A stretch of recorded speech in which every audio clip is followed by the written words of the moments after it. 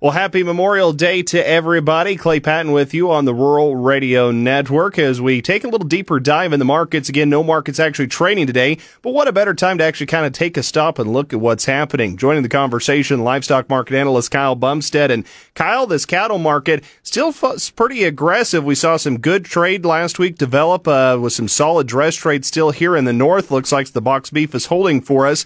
Can we expect this to stay with us, or now that we're into grilling season, we're kind of through now, getting this June time frame, are we going to see that seasonal pull us back lower? That's a very good question, Clay. First of all, thanks for having me back, and happy Memorial Day to everybody out there. But yeah, it looks like we are on the precipice here of either rocketing this market extremely higher, both fats and potentially feeders here, or we're going to go down and make potentially that cash low here for the summer. So I think what we really need to kind of keep watching here is this box beef market as well as our spreads. And I'm a very big proponent of the spreads here. Kind of towards the end of the week here, when we got into Friday, we saw that June losing ground to the August and the August losing ground to the October. So that kind of tells me that maybe the trade is, anticipating a drop coming in the cash market here, and that's why those spreads got sold. So recently, last week, we did see the box beef market kind of firm up towards the end of the week. Now, some of that could have been on that Memorial Day buying here, kind of a little bit of, a little bit of quick cleanup type buying going on out there. Also, we could see a little bit of cooler fill here right after Memorial Day, so we could see this box beef market, kind of hang in there for a little bit.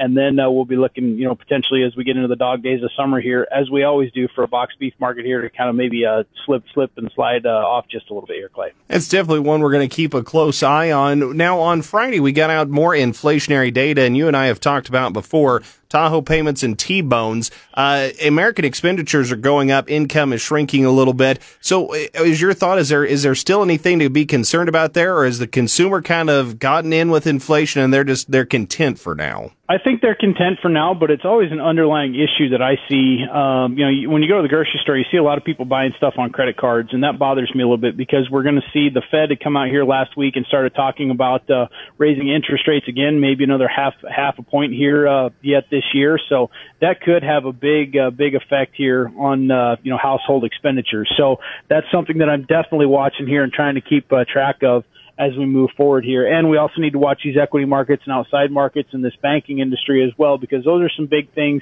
as we saw in the grain complex earlier. When some of these hedge funds were asked to liquidate their positions so they could generate capital, they did, and it really drove those markets down. And we haven't seen that happen in the cattle complex like we saw the severity over in some of these other markets like hogs or the grain complex as we saw here last month, Clay.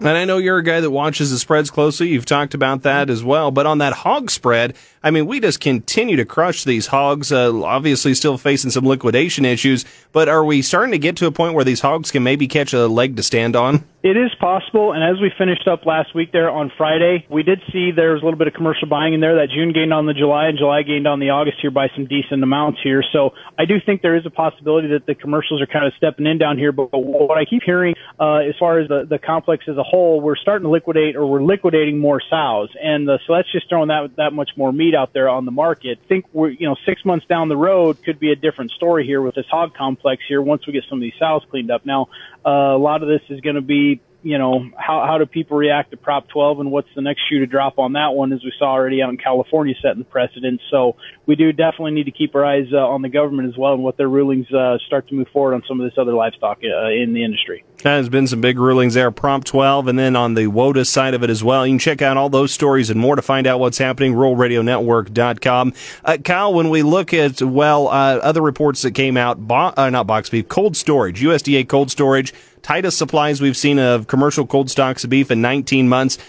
We know the packers have lost margin on these cattle here in recent weeks. Are they pulling out of those supplies, and are they trying to slow that chain a little bit? I think that is some of it. They are trying to slow that chain just a little bit to try to help increase their margin. But again, if this consumer demand stays up there and the box beef market does stay hot, they have no reason really to slow this down to get that product back out there onto those plates, because if that's what the people are wanting, that's what they should get. But we have seen that, yes, as we also saw that the marketings were lower here during the month of April as of the 1st of May here in this last cattle on feed report. So it definitely does say to me that they slowed this chain down a little bit, trying to increase their margin, Clay. Definitely things to keep an eye on the feeder cattle side as well. Finally getting some good rains across parts of Nebraska and Kansas, some of those drought-impacted areas. For your area there around Erickson, Kyle, how are things looking? What is the general thought of cattlemen there? Well, we're still kind of in herd liquidation mode here. We do have grass, but we need some more rain up in this area. Things greened up. We've got some grass, but I don't know as we're at that point where we want to start building the herd again just yet. We need to see more rains keep coming through, this weather pattern to change and, get us back into a different weather pattern here. We start getting more rain and get some more confidence built up here.